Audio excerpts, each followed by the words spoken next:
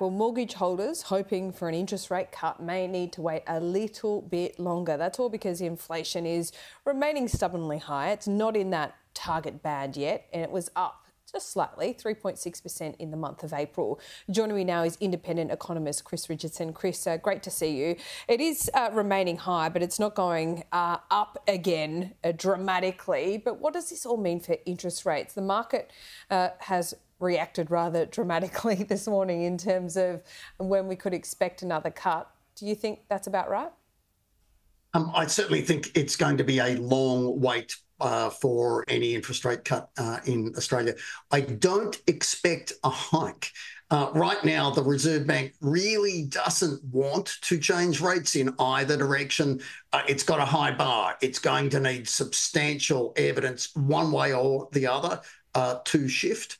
But broadly, that message coming out of markets, and you note it continues to get worse, but it's been a trend that has not been our friend for a while. Markets keep saying that it will be a long time before rates fall in Australia. Okay, so they might not fall, but will they go up? I would hope not. So inflation is what the Reserve Bank is fighting with interest rates, and inflation comes down to, too many dollars chasing too little stuff.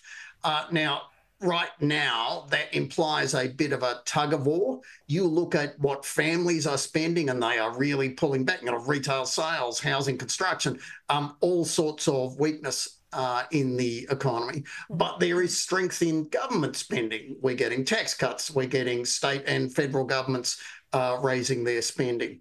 The question now becomes, as governments give money to families, how much of that will families spend? Yeah, that's a really good question because we've got the energy rebate coming. We've also got those tax cuts, as you mentioned. So when you look at that, and, the Treasurer didn't have a crystal ball when he made these assumptions, but he was very bullish on what he thinks the target inflation band, well, when we might reach that. And he says by the end of the year.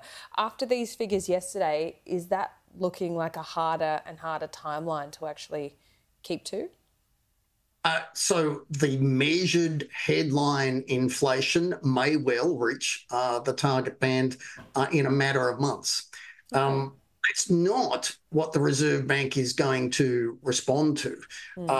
Basically, the government or governments, state and federal, are buying a reduction in that measure. But that's not the same thing as saying, buying an interest rate cut out of the Reserve Bank. In fact, it goes the other way. All we are doing is tipping extra money into an economy that already has a bit too much money chasing too little stuff. To be clear, that market view that you mentioned off the top, that we just don't get a rate cut for a long time, I think that is the most likely outcome of where we are. Chris, what's going on in the economy at the moment? Can you break it down for us? Because we see retail sales falling. Small business are saying, yeah, people are spending less. So when you look at those core inflation markers, if you like, these are all necessities. People can't really stop spending on those. So how does inflation ever get into that range where the RBA will see a cut?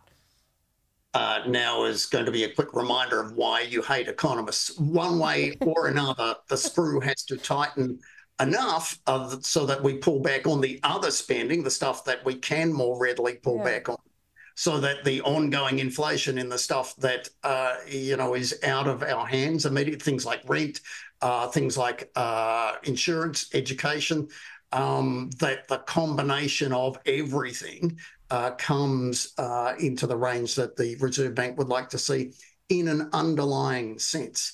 And that, that big question, all right, families are getting truckloads of dollars arriving on the 1st of July, 5 weeks from now. How much will they spend? Don't forget, we know that on average, Australian families are spending 97 cents in the dollar of their income right now. They need to save quite a lot of this new money for it to be a successful juggle, if you like, on the inflation and interest rate front.